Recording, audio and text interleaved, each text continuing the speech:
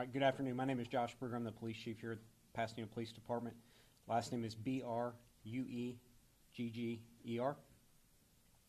to talk about a murder that we had yesterday here in Pasadena that ended up over in Houston. I think I'd be remiss before I get going with remarks that beginning of October began Domestic Violence Awareness Month, and as you probably came in, you probably saw the purple ribbons out on the trees, and so it's, I guess, timely that we're having this discussion here today. And actually 2 days from now on Thursday, we're going to have a press conference here kicking off Domestic Violence Awareness Month, and so I guess it's unfortunate that I'm having to stand here today and talk about this when it's supposed to be a time to raise awareness. So yesterday at 3823 Red Bluff here in Pasadena around 9:51 a.m., our dispatch center received 2 calls from 2 witnesses regarding a male assaulting a female in the parking lot. The male, who was later identified as Daniel Chacon, 30 years of age, he resides there in the apartment complex, was seen dragging a female who is the victim in this case, Maira Gutierrez, into a vehicle. It was her vehicle, and he had a gun in his hand. Responding officers quickly entered the victim's vehicle and state national databases as stolen, and the victim as missing and endangered. Investigators got to work pretty quick after we got the information.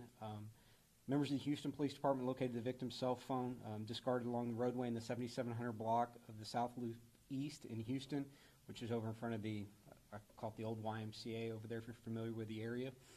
And then a short time later, the victim's vehicle containing the deceased victim was located in the 5300 block of Cedar Crest in Houston by members of the Houston Police Department. I do want to thank the Houston Police Department for their cooperative spirit on this and their assistance. Being that we had already begun to investigate it, we have taken the lead on the investigation despite the victim being located in Houston. As you know, the suspect is currently charged with aggravated kidnapping. His whereabouts as of right now are unknown, but we have numerous resources out there trying to find him. I'm confident that somebody knows where he is, and we're asking for the public's help in finding him. And you can remain anonymous by calling Crime Stoppers at 713-222-TIPS. And just before coming down here, I spoke with the District Attorney's Office, and they're reviewing the current case, the aggravated kidnapping case, and are considering upgrading charges. Through this investigation, we learned the victim and the suspect have had an off-and-on 2-year relationship, and they share a 5-month-old child together. The victim, prior to this assault, was at the suspect's apartment to visit their child, and sometime between September 1st of last month and September 14th, the victim moved out of that apartment. She was living with the suspect there, but sometime during that 2-week time period, moved out. I believe most of you are also aware that there is a history between the victim and the suspect, at least here in Pasadena. I'll run through those 2 cases really quick. On September 1st, 2022, the suspect in this case actually called the Pasadena police reporting that the victim was driving a vehicle with their child intoxicated. Officers got out there and investigated. They learned that she was not intoxicated. And during the course of the investigation, she made allegations of an assault that had occurred several days prior there at the apartment. She alleged during this assault that there was a firearm involved. Officers were diligent. They lawfully searched the apartment, and no firearm was located to corroborate what she had said. Despite her telling the officers that she did not want to pursue charges, the officers contacted the Harris County District Attorney's Office about potential charges, and they were declined at the time. The case was referred to our Family Violence Division, where it was assigned to an investigator to follow up and try to secure additional information or evidence for potential charges. One other thing that we did, on September 7th, we contacted the Bridge Over Troubled Waters, which is one of our partner agencies that provides services as an advocate for victims of domestic violence. We reached out to them and provided them with the victim's information in hopes that they could try to reach out and contact her. On September 14th, at about 9 a.m., the victim went over to the suspect's apartment there on Red Bluff. She had moved out at this time to visit their 5-month-old son. While they were there was a disturbance and an assault occurred where the victim reported that the suspect grabbed her by the hair and drug her through the apartment. The victim reported the suspect had assaulted her numerous times in the past. Several hours after this occurred, she contacted the Pasadena Police Department. We responded, went out there, took all the information, took a report, tried to locate the suspect at that time with negative results. Again, officers contacted the district attorney's office about charges. However, they declined at the time and asked us to refer it to family violence investigators for further follow-up. So the same investigator had both the case from the 1st and the 14th. The one thing I want to say is charging decisions by the DA's office have to be based on evidence to establish probable cause. And a significant factor in that is that the victims have ongoing conversations with investigators, and we have to rely on the victims for this evidence. Close here just now. The domestic violence is a crime that we take very serious. We actually, the first agency in the state, that we have started a partnership with the district attorney's office, the Bridge Over Troubled Waters, and some other social services to identify high-risk victims of intimate partner violence to try to break the cycle. So from an initial look, I believe our officers and investigators followed protocols, but this case highlights how quickly these cases can evolve. Investigators and officers are invested in these cases, and when a tragedy like this strikes, we always look to see if there's anything that we can do better. And again, we're going to have a press conference on Thursday to kick off Domestic Violence Awareness Month. And I'll take any questions. Can you tell us how old Ms. Gutierrez was? She was 38, and he was 30. The suspect. How she died? Gunshot wound. Did the father have custody, or was there any custody agreement? My understanding is he had custody. Do we have any idea at this point where he could be? Do y'all believe he's still in the country or in the area?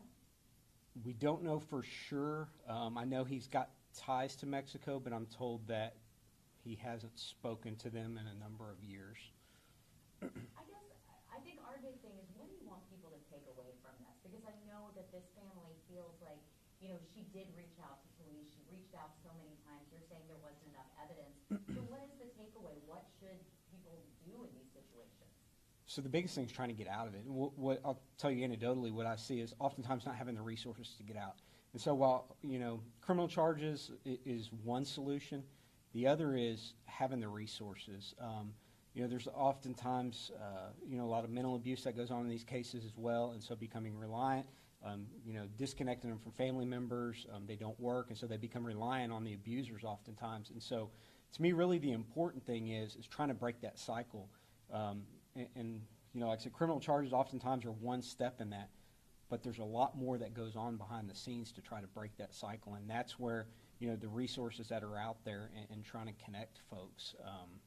The Bridge Over Troubled Waters is a great, resource for that, and family members. Because oftentimes, people are aware that this is going on, but it's reporting it and then staying involved through the process after you report it. Did the system kind of fail in this perspective? Like, how are y'all looking at this? Just because your agency has been involved in this case for months now. Right. So we have to have, victims' cooperation throughout the process. And again, decisions are based on evidence, and, we have to have cooperation of the victims, for evidence. The offense that occurred or the report that was made on September 1st, that was actually from several days prior, where she made the allegation. And so, the officers, again, at this point, they search the apartment to try to corroborate that, the gun, those things. And so, they took the steps to try to, take it to its end. And that's why it was assigned to an investigator at that point, because what other evidence can we find? Something, I say to push it across the finish line to get to probable cause. And Chief, just kind of sticking to that point, the family at this point is blaming Pasadena police for what they're saying failure to prevent this from happening. What would you want the family to know directly? We took this very serious from the beginning.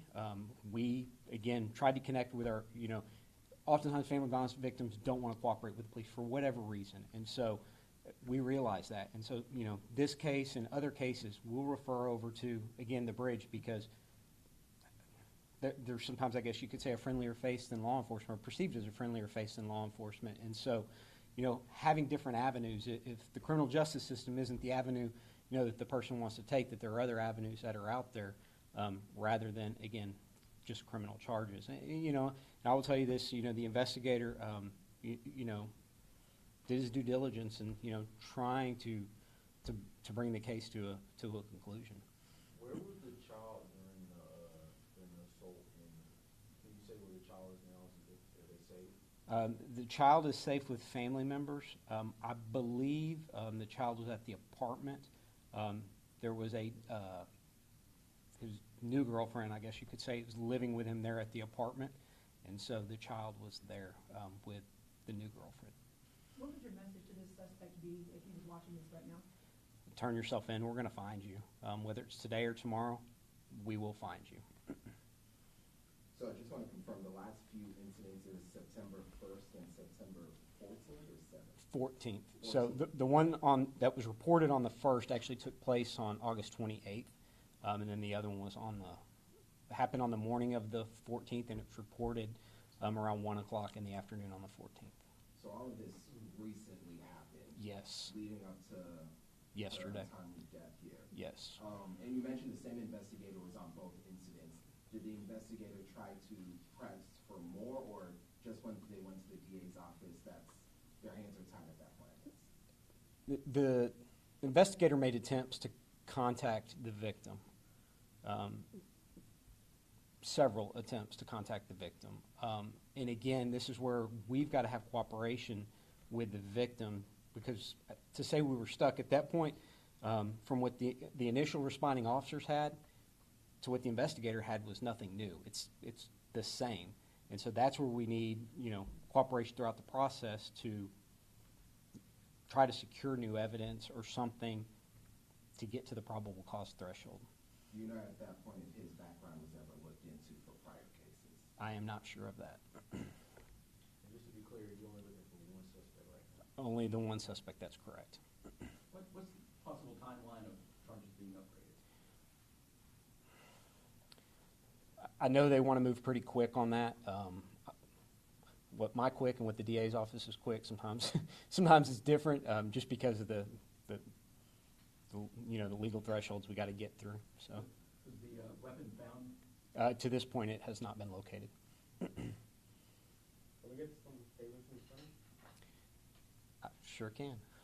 Statement in Spanish, roll. Anything else for me? Step away. So is there any chance that anybody else could be involved? Like, I know you said that the girlfriend was inside. Is there any chance that she could also be charged here? At this point, we don't have any evidence that anybody else was involved or assisted him. But that's the other thing. Anybody that helps him hide from this point forward, they could be charged.